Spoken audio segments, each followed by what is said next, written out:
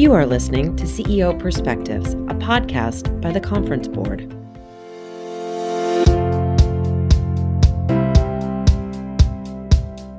Welcome to this episode of CEO Perspectives, a signature series by the Conference Board. CEO Perspectives take an objective, nonpartisan look at a range of timely topics that matter most to business leaders. In this series, we'll sit down with thought leaders and do what we do best at the Conference Board, provide trusted insights for what's ahead. I'm Steve Odland, the CEO of the Conference Board and the host of this series, and in today's conversation, we're going to discuss one of the major challenges of our time. That's climate change. What are the facts behind climate change? What will be the impact of our evolving climate? And how can businesses prepare? Joining me today is Dr. Joel Myers, the founder and chief executive officer of AccuWeather. Joel is considered the father of modern commercial meteorology and is the nation's most respected authority on the business of meteorology. He also serves as a trustee of the Committee for Economic Development, which is the public policy center of the Conference Board. Joel, welcome to the program. I'm delighted to be here. Thank you. So, Joel, a meteorologist is a scientist and, someone who studies and works in the field, obviously, aiming to understand or predict the Earth's atmospheric phenomena, including weather. Now, you're in your 60th year of leading AccuWeather. You founded it. You've housed all of the institute at Penn State. You taught. But take us back to the beginning. Why did you found AccuWeather, and how has your work changed the science of meteorology? Well, thanks, Steve. So I grew up in Philadelphia, and when I was 3 years old, I fell in love with snow. And by the time I was 7, my grandmother gave me a diary to keep write down the days when it snowed, and I kept doing a daily diary of weather conditions. I was entrepreneurial as a kid. I grew up in a household. Philadelphia didn't have much money, but there was talk of people who were successful. So I guess I had the entrepreneurial spirit at an early age. I had a paper route. I was looking to earn money in different areas to support my coin collecting hobby. And when I was 11, my father showed me an article of a meteorologist, a very enterprising meteorologist in Boston, who was actually selling forecasts to fuel oil dealers to help them operate more efficiently. And I said, boy, that would be the ideal thing for me, to combine my burning desire to be a weather forecaster with my entrepreneurial spirit. And so I continued to study weather, even in high school. I think I had my 10,000 hours in by the time I went off to Penn State. And that was a blessing. So it turned out the only college or university I could afford was Penn State. It was the state university. And it turned out they had the best meteorological program in the world. So I not only got a great education, but great mentorship. And so I got 3 degrees there, my bachelor's, master's, and PhD, taught for 21 years the basic course in forecasting. But the professor who later became department head, Dr. Charles Hosler, knew of my dream. And the local gas company called him while I was a second-year graduate student and wanted somebody to provide forecasts that were accurate day by day, 5 days out. And so he said, I'm just the man for you. He gave me the number to call on the back of a ripped envelope. I called. They paid me $50 a month for 3.5 winter months. AccuWeather had $175 in annual revenue, and we were off and running. Wow. Joel, it's so inspiring to listen to your story, because you are the great American success story, not only, in what you've accomplished from a business perspective, but what you've contributed to society. I just can't imagine where we would be today if we didn't have AccuWeather and, all of the forecasts and right at our fingertips, on our cell phones every day. So we should start by saying thank you for all that you've done. Well, you're welcome. And it's been very gratifying to me building a team and building on, obviously, the scientific progress through better models and better understanding of atmospheric physics and all of that, but taking the data and the model output and making them, first of all, providing forecasts that are more accurate, but more localized, more specific, but in language that people and companies can understand and in ways they can make the best decision to keep their employees safer, to keep families safer, to reduce losses. And, we've saved over 10,000 lives, prevented injury to hundreds of thousands of people, and obviously saved companies well over $100 billion in the 60 years we've been in business. So I'm blessed to have a team that's been able to create that kind of legacy for us. And clearly a great value. You are a meteorologist, not a climatologist, and there is a difference. But, talking about, the weather today and the impact of the change in climate on the weather and, what's going on is in every newspaper. It's being debated in the halls of Congress and, across the country. We all know that weather is variable and has been since the earth was cooled, and the climate's in constant state of change. But talk about how the climate is changing now versus historically, and how much of the variability do we see is really driven by mankind? Well, that's quite a mouthful. And as you said, I am a meteorologist, not a climatologist. So it's necessary to make that clear. We specialize in weather forecasts, particularly over the next 90 days, and providing warnings and detail that's not available from others. And we've had so many recent successes with Hurricane Ian, and Irma, and snowstorms and the tornado in Texas on Sunday, where we provide greater notice, more accurate information, more detail to help people. And that's been what we've been all about. But I'm happy to answer try to answer your question about climate. So the world's climate, of course, has changed, sometimes dramatically, since the beginning of time, beginning of when the earth was created. We know that through most of world history, if you go back millions of years, the average was somewhat warmer than it is today. We also know that we're coming out of an ice age. There was actually 4 advances and retreats of the ice over the last couple of million years. The last of these 4 reached a max of about 15,000 years ago. And even 10, 12,000 years ago, the ice was 2.5 miles thick over Montreal. The southern edge of the ice brought those rocks to Central Park. And obviously in that period, it was a lot colder. But the temperature's been warming up naturally as we come out of that ice age for thousands of years. But Steve, I should also mention that clearly humans are contributing to the global warming that is occurring by burning fossil fuels. CO2 stays in the atmosphere for a long time.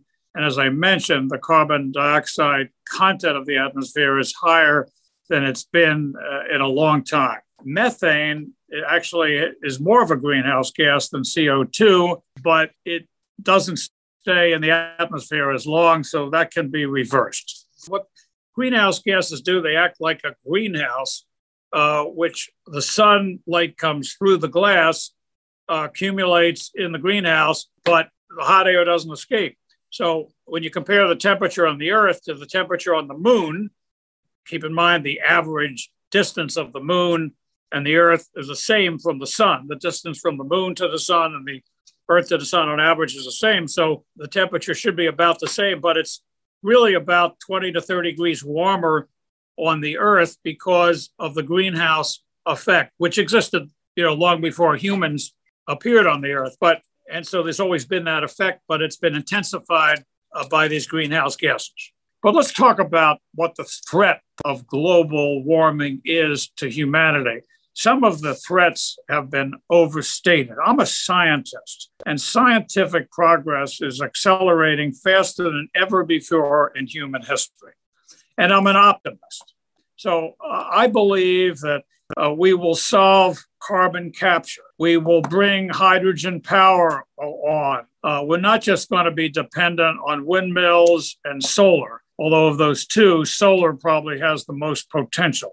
But also fission. Nuclear power is being made more efficient, less risky. Clearly, while there's no greenhouse gas emissions at all from nuclear power plants, there is radioactive waste which some people are concerned about, and rightly so. But a lot of breakthroughs are occurring there, and nuclear power will be part of the future. But the real ultimate elusive fusion will be the winner. And it could be 10 years off, it could be longer, but eventually humans will solve fusion. And once they do, power will be almost free. I remember back in the 1970s when we used Watts lines, and it cost me, even with Watts lines, 50 cents a minute to call California. And I read an article in The Economist that said in 20 years, phone calls will be free. And they virtually are today. The same thing will be true of power within the next 50 years, and perhaps much less than that because of these breakthroughs. I believe the cost of energy will come down dramatically over the next 10 to 30 years. So wouldn't it be a great world if energy was almost free and no greenhouse gases were put into the atmosphere? I believe that may occur within the next 20 to 30 years. Yeah, and it's interesting. The variability has been, pretty dramatic, as you said, 2.5 miles thick ice sheet, and then, they're finding fossilized ferns on the North Pole. So our Earth has been through a lot of different change, in climate and weather over time. And I completely understand that. Obviously, that mankind has contributed to this, but you wonder sometimes these forces. You'd only have to study astronomy and the physics of it, the forces of the sun and the wobble in the Earth's axis. All of these things contribute to this variability. And I just remember back in the 60s, when we were talking about chlorofluorocarbons, we were talking about CO2 emissions, and punching an ozone hole at the poles, and all of that was going to create an ice age.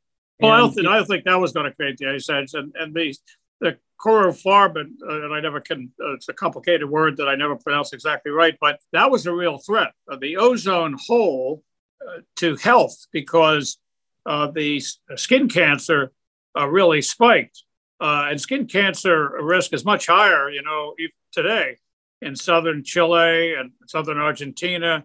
And the closer you get to Antarctica, where the ozone hole is, and there's 1.2 million deaths a year due to melanoma, a much higher incidence the closer you are to Antarctica. But humans got together and have made a lot of progress. So the ozone layer has been repairing itself because there was universal agreement that was a serious problem. And because, all the ozone taken down to sea level is only a fraction of an inch thick, and it protects us from harmful X-rays and ultraviolet rays and so on. So that was a big success story. But there was talk in the 70s about another ice age, the Ewing-Don theory and so on, because we went through some very harsh and cold winters. But that was extreme, obviously, and was something I remember it got a lot of fanfare when it was on the cover of Time and Newsweek in the late 70s. And we had some extremely cold winters. Let's face it, the weather can be very, very, even though the trend is for warming temperatures, doesn't mean we can't have record snows and very cold periods. In 150, 160 years, the biggest heaviest snowfall in one winter, a record going up in Philadelphia. I never thought we'd ever see that much snow. Broke previous records by, I think it was 18 or 20 inches. It was by far the snowiest winter probably since Ben Franklin was in Philadelphia, maybe before, and that just happened about 10 years ago. So, yeah, there's a lot of variability, still is, and everything's not going to just turn warm and all snow is going to disappear in 10 or even 100 years. Yeah. And so this comes down to the point where people are talking about climate change and the weather patterns being settled science. And that always bothers me because, settled science seems like an oxymoron, but, by definition, the scientific method is constantly testing and constantly challenging theories and so forth. But, I just think it's so important that we continue to bring the facts forward on this and really, truly understand, as you have and as you do regularly bring the facts forward so that people, truly understand the variability of weather and the massive forces that are at work here. Well, that's right. But let me talk a little bit about prediction. Part of the reason that I and AccuWeather have been successful is we spent a lot of time studying the art, the science, and the theory of prediction. Let me give you some examples if you would let me. So most of the information we consume is what happened or what is happening right now. But once you venture into making a forecast, there's uncertainty.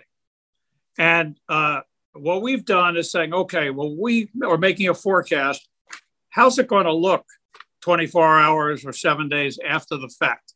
How do we maximize credibility and trust? How do we emphasize what we're sure about and leave open through our wording the uncertainty that's there, but indicate how that will evolve, how the forecast will evolve? That's very important to build trust and then to be able, as you say, new facts can become available. Now, if we can, like we did in New York City, I'll toot our horn a little bit. There was a snowstorm last winter, 8 to 12 inches of snow. We put the accumulation of 8 to 12. It was actually 9 to 12, I guess, if you measured the actual amounts across the city. But we put an accumulation of 8 to 12 inches 24 hours before any other forecasters. And then different models came in and said, in one case, the snow would miss. And so some of our competitors took all mention of snow out. And then another model came in and showed there'd be 18 inches. And so another forecaster said, 12 to 18. But we kept 8 to 12 throughout, and it was 9 to 12. There's all kinds of procedures and so on we go through to do that. But that builds trust. That builds faith. And so people will make the right decision. And part of it's communication, like with Hurricane Irma heading to New York. We said, this rain's going to come in fast and furious. It's going to cause lethal flooding and so on. It shouldn't have been a surprise to anyone. So there's a whole science to that. The CDC didn't realize they were making forecasts. When COVID first appeared, there was a lot of uncertainty, but they kept making definitive statements.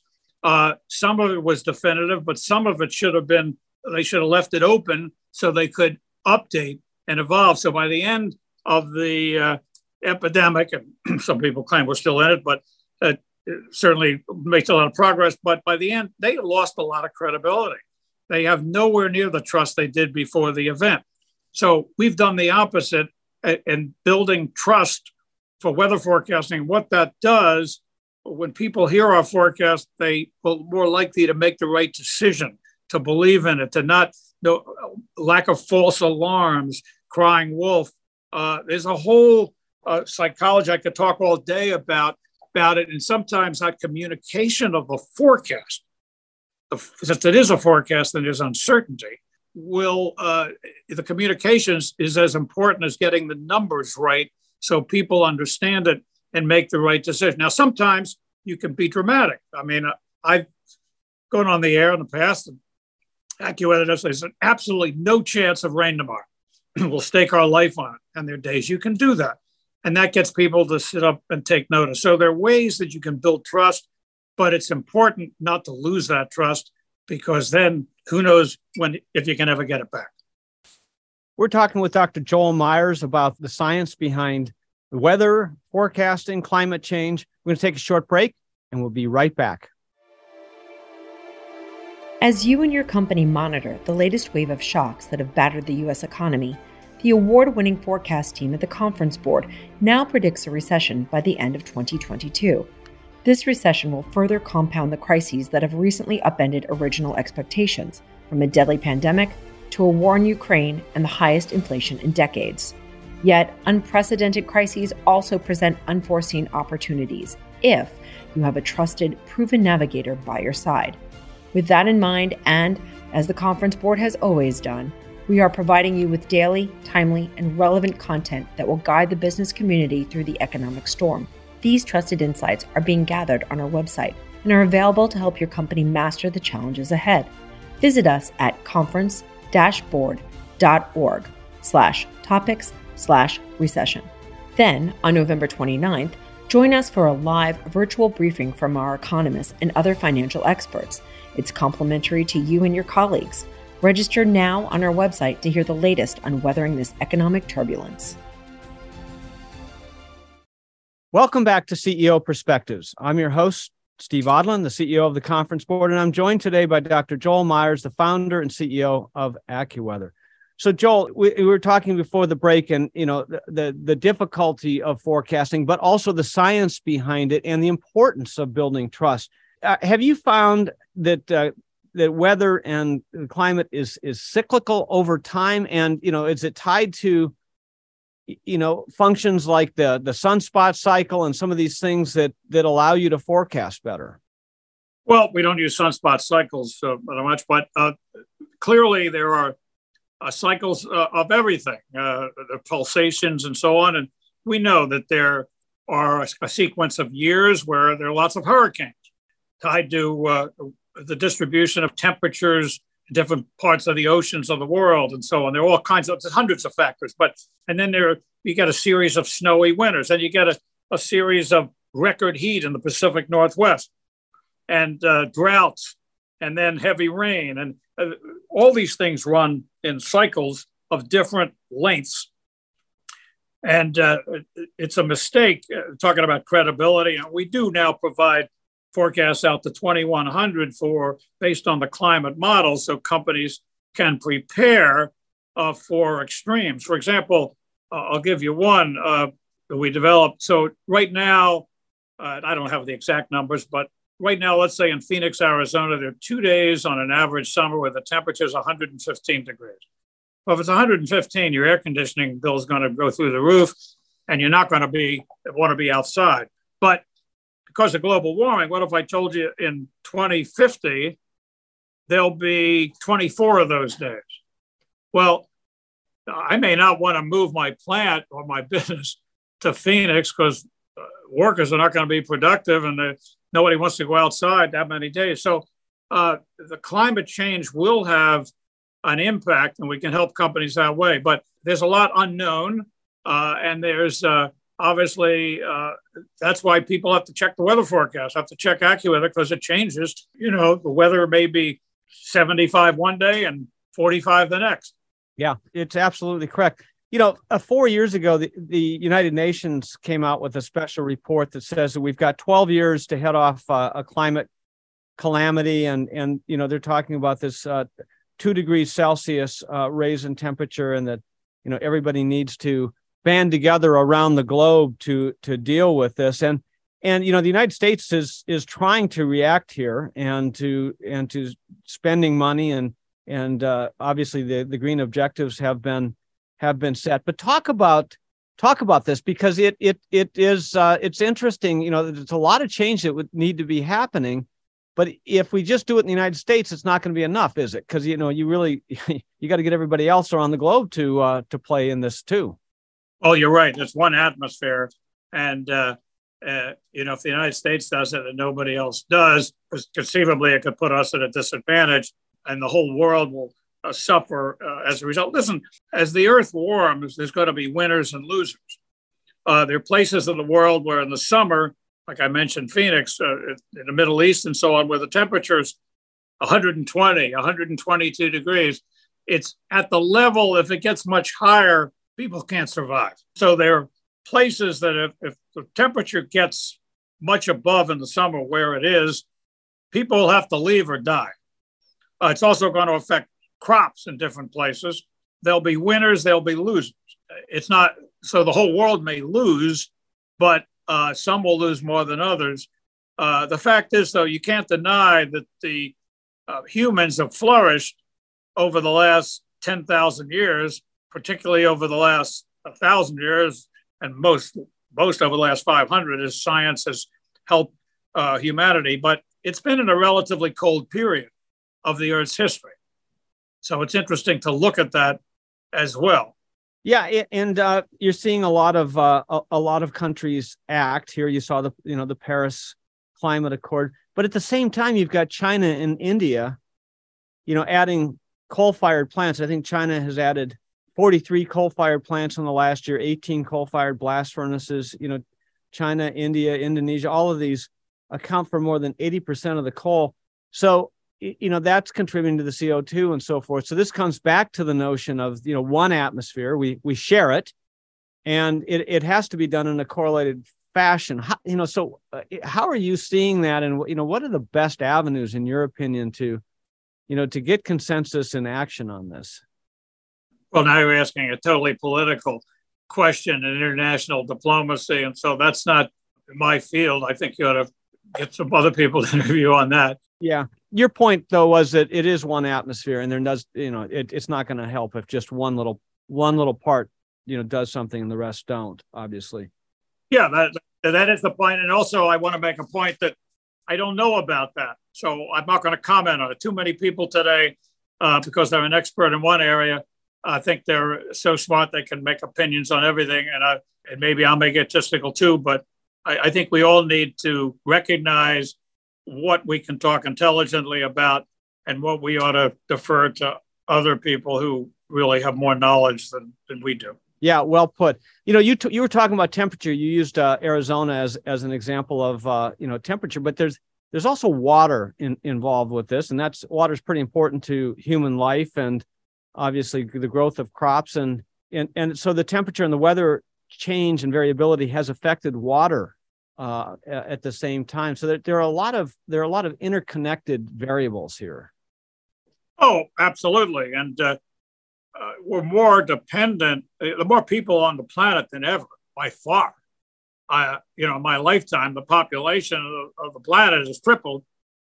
So we have to grow more food. We've built more cities.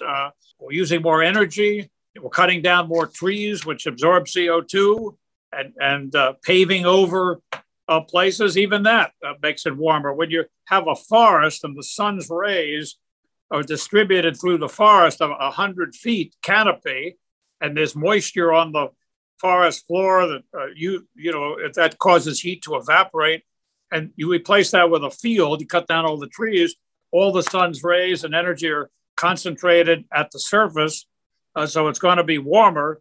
Now, the atmosphere as a whole won't be, but at the surface it will be. And then you go to the next step and you put concrete and buildings which absorb the heat and hold it longer and make it even hotter. So these are all factors. And now we're more dependent on supply chain and where the food's grown and get it to everybody. And water is part of that, using up all the water that was available because we need it for crops, we need it for drinking, we need it for washing our cars and watering our lawns and all those things. All these factors are at play. So they're all interconnected. And if we, add another 2, 3, 4 billion people to the population of the world in the next 100 years or so, it's going to put stress on just by that. Absolutely. Well spoken. So as you advise your clients and, essentially from a planning standpoint, you've mentioned going out a very long period of time in your forecasting. What are you telling businesses to do? How are you advising them to plan for eventual change? Well, it depends what their issue is, what they want to know. They come to us with an issue and we work with them to what parameters are important. Or they have a plant along a river and they're concerned the river level will rise 1.5 feet and flood the plant. Should they invest in that plant? Should they move, as I said, to a place that's cold, or should somebody build a ski area downwind of Lake Superior? Because if Lake Superior is going to be less frozen in the winter, there's going to be twice as much snow there. I mean, you can imagine all kinds of long-term planning, but most of our clients, most of our business is still in providing very detailed forecasts for their needs so that it will answer their ultimate question. Companies want the weather forecast so they will make better decisions about their life, their activities, their travel, the business decisions, shipping, receiving, demand, all kinds of things. We work for most of the transportation companies in North America, retail, every kind of business, insurance, and so on. So each business has different issues and problems, and we help them identify how the weather and the weather forecast, first by developing the algorithms based on what's happened in the past, and then helping them make better decisions than they've ever made before. Yeah, and some of these projects are bespoke projects, but you have a lot of information, a lot of forecasts that can be accessed right on your website at AccuWeather.com. But we have, but far more. We have tremendous amounts of data, historical data, down to a kilometer for the world, 130 different parameters. We have the greatest collection of historical data so that all kinds of correlations can be run, and then from those developing algorithms, then use our forecast to project whatever it is, absenteeism, sickness, time to whatever a company wants to figure. Yeah, no, it's incredible, and the science behind all of this is just very, very incredible. Joel, you to be congratulated. You were way back 60 years ago, founding this organization and advancing the science of weather and the importance. You just scratched the surface in terms of the importance to. I've never been more excited. We're constantly coming up with new ideas, new products. It's a joy to come to work every day and work with this incredibly talented team and with their innovations. And we're just having a lot of fun and excited about what we're going to accomplish in the next month and the next 2 years. Dr. Joel Myers, thanks for being with us today. My pleasure. I've enjoyed it, Steve. Thanks for all those good questions. And thanks to all of you for listening in to CEO Perspectives. Every week, I'll be joined by a prominent thought leader to provide insights on the issues of our time. We'll cover the leading topics in geopolitics, economics, public policy, ESG, and more. Please share CEO Perspectives with your colleagues because I know they're going to want to listen too. I'm Steve Odland, and this series has been brought to you by the Conference Board. You've been listening to a podcast from the Conference Board, the indispensable ally that has helped businesses through war, recession, and economic transformation since our founding in 1916. As recent unexpected economic challenges persist, you can find the latest and most trusted insights for what's ahead on our website. Please join us on November 29th for a live global virtual briefing from our award-winning economists and other financial experts. Get the latest thinking in how to best weather the economic turbulence by registering for this free briefing at conference-board.org/topics/recession.